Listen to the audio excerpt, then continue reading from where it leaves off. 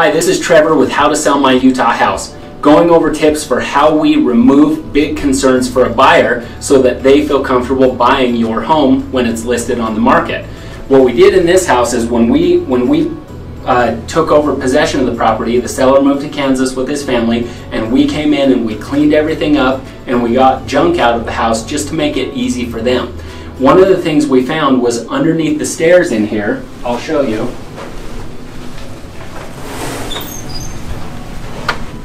Underneath the stairs, all the way on that back wall, we found 3 or 4 little spots on the wall that were mold.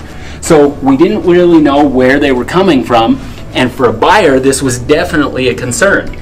Now in this case, we cleaned up the house and we did the rest of the sheetrock repairs and stretched the carpet and took care of the disposal that you may have seen in other videos, but down here we forgot about it until the buyer came in.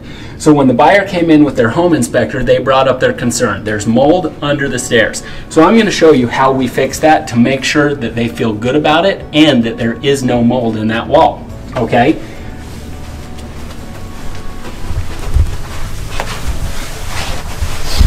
All right.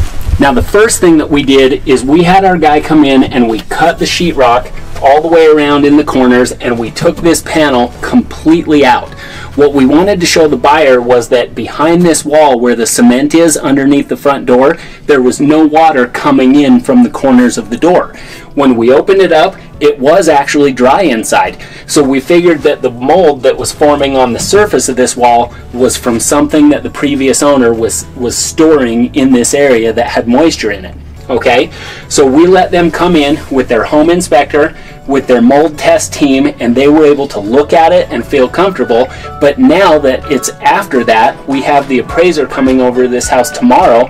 We needed to make sure that it was put back together, and so that the appraiser doesn't flag it for being an unfinished area of the home. So now you can see we have sheetrock put back on.